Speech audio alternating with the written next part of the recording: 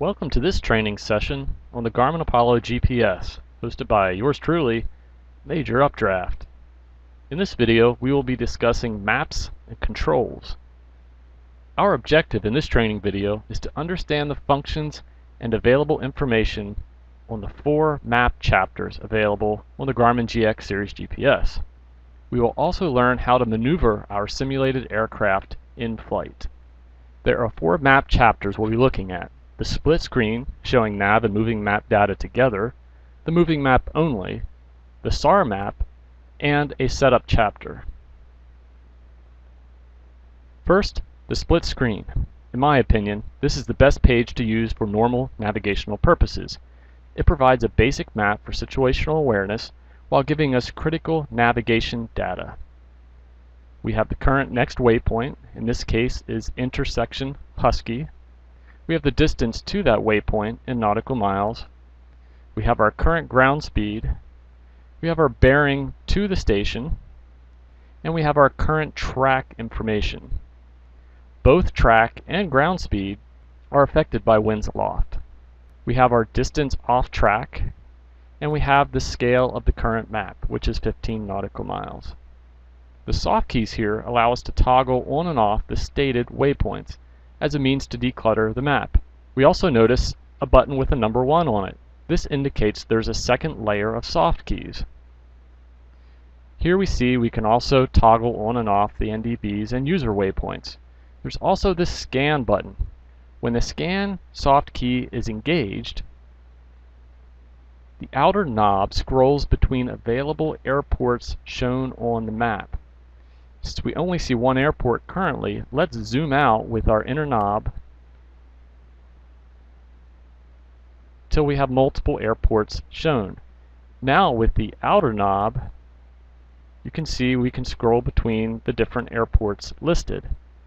The benefit is we can hit the direct button on any of these airports and it'll give us the opportunity to go direct. This could be valuable in an emergency situation where you unexpectedly needed to proceed direct to a nearby airport. Let's go back to the map page. We'll now scroll with the outer knob to the second chapter. One click to the right, and we have the map only page. This has much of the same information while utilizing the entire screen for the map. Soft keys are all the same. The information displayed is quite similar. We have our next waypoint, intersection Husky, our bearing to the station, our distance from the station, and the scale of the map. Missing from this page is our ground speed and track, those 2 elements affected by winds aloft. You also have to recall what the numbers mean since the labels are missing. Another right turn will bring us to the third map page, the SAR chapter. Notice the only change we see here is that the soft keys changed. This will always be true unless we have the grids turned on. So we look to our soft key and we see GRD for grid. Now we have that turned on, but our search grids will only be visible if we're zoomed in close enough to see them. So we'll take the small knob and let's zoom in. Starting at 30 miles out, we can see our 4 basic grids. Hit the grid button again and we have our second layer. This adds the grid number. The third layer adds the 4 grid quadrants. And the fourth layer, which we need to zoom in closer to see, adds the grid letters A, B, C, and D. So this is a decluttering function. Use it as necessary to get the information that you need. I personally like to have it on grid 2. The mark soft key will be used to mark a position and will be demonstrated in later videos. The pat or pattern soft key is where we select from one of 3 search types. We have the parallel line, the creeping line, and the expanding square. To scroll these options, we use the inner knob. Garmin probably should have used the outer knob here to be consistent, but since the outer knob performs no function, there's little opportunity for confusion. Go back to the map by hitting the map button, and we'll make one click on the outer knob to the right to see our final map chapter. It is the map setup. This is where you can adjust the default settings related to use of the various maps.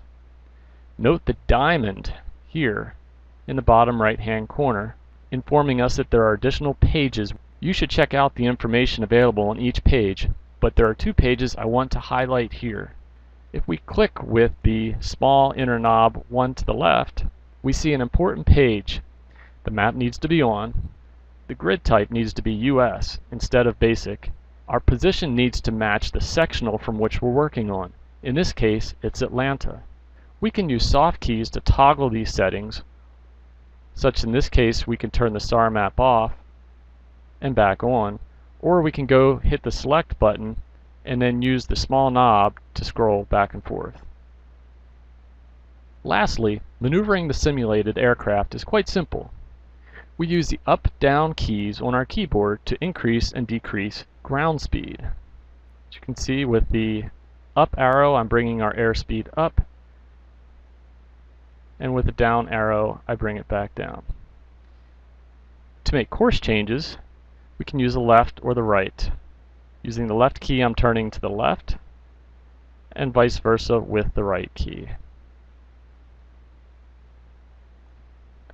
Altitude is not displayed or used on the simulator.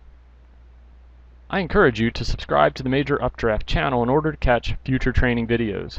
Thanks for watching, and remember, knowledge and proficiency promotes safe flying.